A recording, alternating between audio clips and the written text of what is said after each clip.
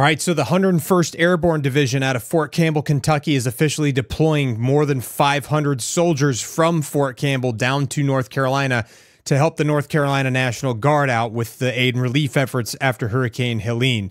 Obviously, they have a lot more capabilities than just the average people that are coming in there, and the North Carolina National Guard is very overtaxed right now because the devastation is absolutely unbelievable. It's unlike anything you've ever seen.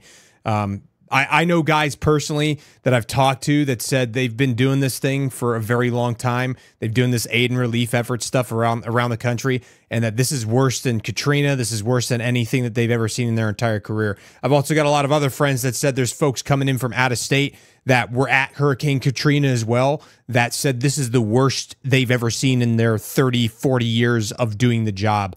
So anyway, I'm going to read the immediate release from the media official public release from the 101st Airborne Division Public Affairs Office. So it says, for immediate release, October 5th, 2024, release number 25 TAC 2. 101st Airborne Division soldiers support Hurricane Helene response. Fort Campbell, Kentucky. More than 500 soldiers from the 101st Airborne Division Air Assault are departing Fort Campbell today to assist in Hurricane Helene response efforts led by the North Carolina National Guard and the Federal Emergency Management Agency, FEMA. The soldiers, part of Task Force Falcon, are equipped with over 60 all-terrain vehicles and are trained to perform various tasks as requested by civilian authorities. These tasks include search and rescue, medical aid, route assessment, clearance, traffic control, warehouse management, supply distribution, debris removal, general transportation, and equipment maintenance. Quote, "We are proud to support this effort and help American citizens in times of need," end quote, said Lieutenant Colonel Walt Gray, Task Force Falcon commander. Quote, "Our training prepares us to respond quickly in challenging situations, and this mission highlights the importance of that preparation," end quote. Additionally, the division is sending over 15 utility and cargo helicopters and crews for personnel and logistics movement. Quote, "The Wings of Destiny Brigade is proud to have been called upon to provide support to the citizens that have been impacted by Hurricane Helene," end quote, said Colonel Tyler Partridge, 101st Combat Aviation Brigade commander. Quote, Our aircrew members train every day to be ready for any mission and always stand ready to support our fellow Americans," end quote. The Department of Defense will remain engaged with FEMA and federal and state and local partners to coordinate recovery efforts. Now, there's also been lots of other folks talking about the 101st Airborne coming out there because the 82nd Airborne recently sent folks as well. I believe at the request of the Federal Emergency Management Agency and in support of North Carolina and North Carolina National Guard, U.S. Army North has mobilized active duty Title X troops to assist with Hurricane Helene response and recovery efforts. Soldiers, equipment, and resources from the 82nd Combat Aviation Brigade, 82nd Airborne Division, and 20th Engineer Brigade of the 13th Airborne Corps began moving from Fort Liberty, North Carolina on October 3rd, 2024 to affected areas in the vicinity of Asheville, North Carolina. The support package includes rotary wing air support and various engineering equipment used for emergency route clearance. Now, I have a lot of friends that have been up in Asheville and the areas surrounding there, and they've worked directly with the 82nd Combat Aviation Brigade. They said those guys were awesome. They said they were absolutely crushing it. Crushing relief efforts. So they're out there dropping supplies with Chinook helicopters. They're doing all kinds of aid and relief efforts. They're bringing MREs to bring in water. They're capable of doing tons of different things. So it's awesome that these guys are out there too.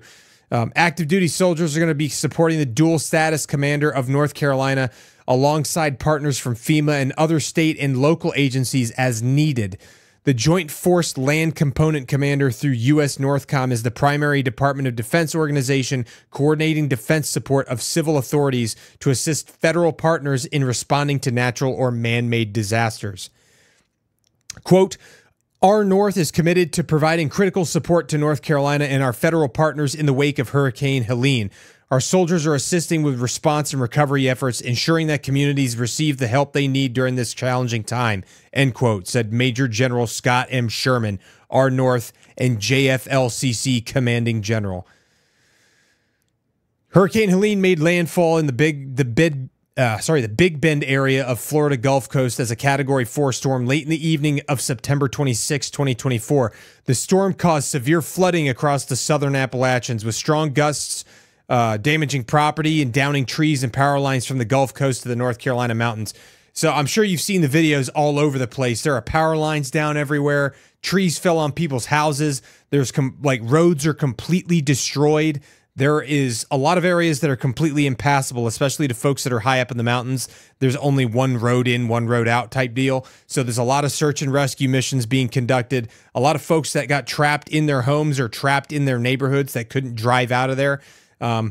Unfortunately, there's a lot of folks like this that they're getting out there, they're clearing debris, they're clearing brush, they're clearing roadways, they're helping repair bridges and helping build roadways up so people can get in and out at least with 4x4s or horses. And there's people coming from all over the country to help perform aid and relief. But it's cool that they're finally able to get Title 10 folks in there to help, because it's gonna be a huge help for everybody in the region. It'll take a lot of the stress and the burden off of the National Guard, because they are absolutely overtaxed right now. They're out there with tons of other National Guard units from across the entire Eastern Seaboard. I've seen National Guard units from everywhere coming up there to help. So it's awesome to see that people are able to pull some strings to get some Title 10 folks out there to help out in the aid and relief efforts. I know I've been talking to a lot of folks in the region constantly over the past week. And I mean, obviously the entire town of Chimney Rock is completely gone. All of it got pushed into Lake Lure.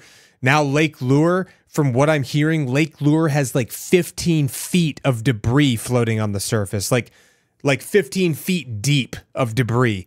And actually, the funny thing is that there's an old town on the bottom of Lake Lure that they flooded a long time ago.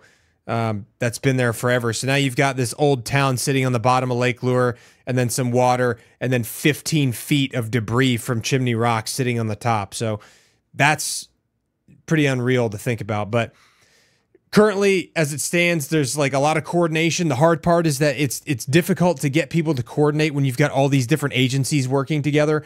And that is always the hardest piece. When some disaster happens and all these units flood the area, they have to establish a command and control element so that they can coordinate with flights, because some people are still trapped and there's all these search and rescue missions that are happening, but there's not a lot of logs. So there may be missions getting called in that are repeat missions from previous ones that were already conducted. And so that creates a lot of friction, because there's people that are flying out to perform search and rescue or to do wellness checks on people that may have already been done before. And it could be potentially wasting an air asset that could have gone somewhere else, and that could end up costing lives.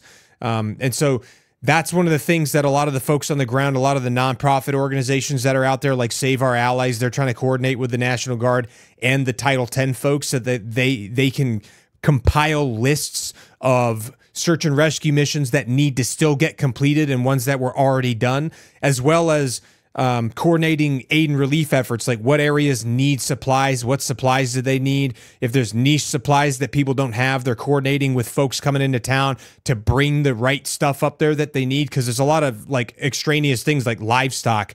A lot of folks have pets, they need pet food. Toiletries is always a need, water, food. There's a lot of stuff going on. Plus, there's also people that are on dialysis that need help with that. There's people that are taking cancer treatments that aren't able to get that. So there's a lot of coordination going on with a lot of different agencies, some federal, some state, some civilian. And really, at the end of the day, this is a team effort. So we have to work together to solve this problem and to find common solutions. So anyway, everybody that's out there right now, keep up the awesome work. I'm doing whatever I can to help get the word out, but keep it up, because we're counting on you.